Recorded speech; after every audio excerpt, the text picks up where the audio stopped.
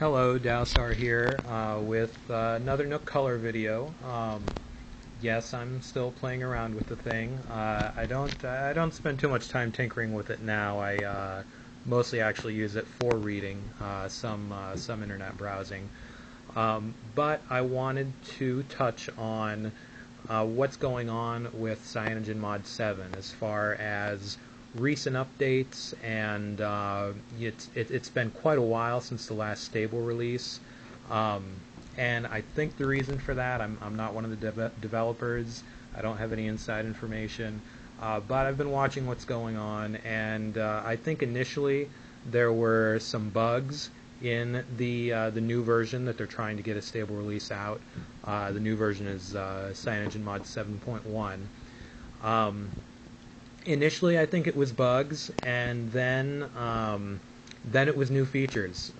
Some of the developers for the Nook Color started figuring things out, like well, the big one is USB hosting. Someone got USB hosting to work. Very Green, who you might be familiar with. He also set up the most popular SD card install of CyanogenMod 7. But he got USB hosting working as well, and they're still working on it. And you know, that's going to involve obviously you've got USB hosting. People want microphones to work, and there was no underlying infrastructure for microphones to work. People want storage like flash drives and external hard drives to auto mount, and you know, there was no underlying infrastructure for that to happen. So they're working on all of these things. At this point, there's a ton of stuff working with the USB hosting. I know they've got microphones working. The sound quality is kind of poor, but Very Green has said that he thinks he's pretty close to straightening that out as well. Tons of USB keyboards are working, all kinds of storage. NTFS storage is not working. If you don't know what that is, it's heck, I don't have a lot of detailed knowledge of what that is, but basically NTFS versus FAT storage, it's a different file system. So right now only FAT16, FAT32 storage is working, but still that's a lot more than was working before.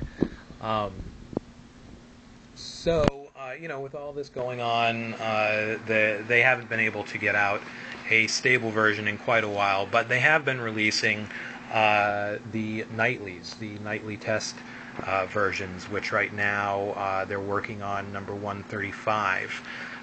There is also a release candidate of 7.1.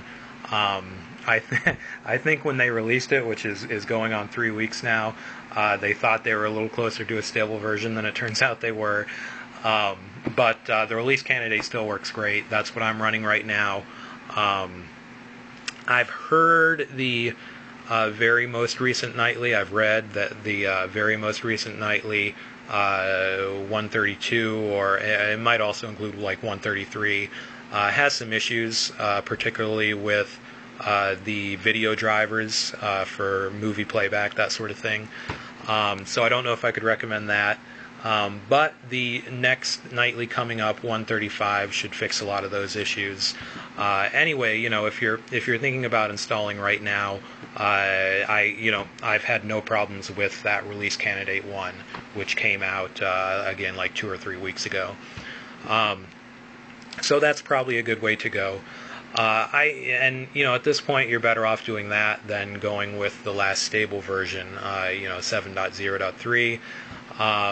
Deep sleep wasn't working, which is a big hit on your battery life. When you're not using the Nook Color, it's still losing energy on the last stable version.